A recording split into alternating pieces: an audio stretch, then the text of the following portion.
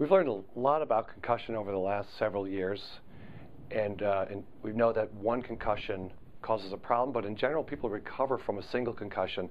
Multiple concussions can cause problems down the line, and we've seen this in retired NFL players that have had their brains autopsied, and they show early neurodegeneration called chronic traumatic encephalopathy.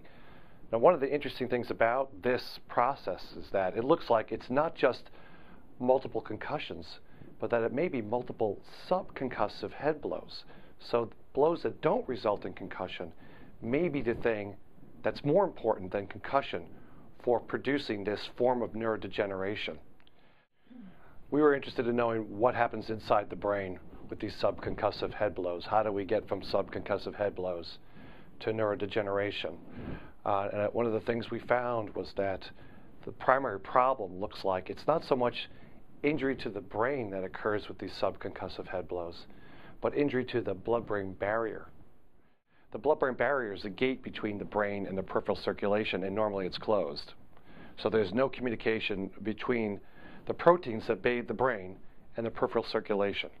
Well, we think that with subconcussive head blows, actually we've demonstrated in this study that the blood-brain barrier opens up after every game, every practice, and we've shown that in players.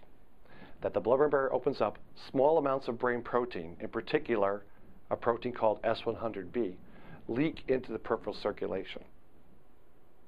And then it looks like the body forms antibodies to that protein because it's not used to seeing that protein in the peripheral circulation. And we speculate that when the blood-brain barrier opens up again, those antibodies then enter the brain and potentially do damage now to the brain. So this research kind of begs the question, is the injury to the brain not so much a traumatic phenomenon, but an autoimmune phenomenon? This is a very different way of thinking about how trauma could cause long-term neurodegeneration than we've been used to thinking. And there are other diseases that have an autoimmune basis, and this would certainly open up a whole array of different therapeutic options for interfering with this process of autoimmunity and neurodegeneration.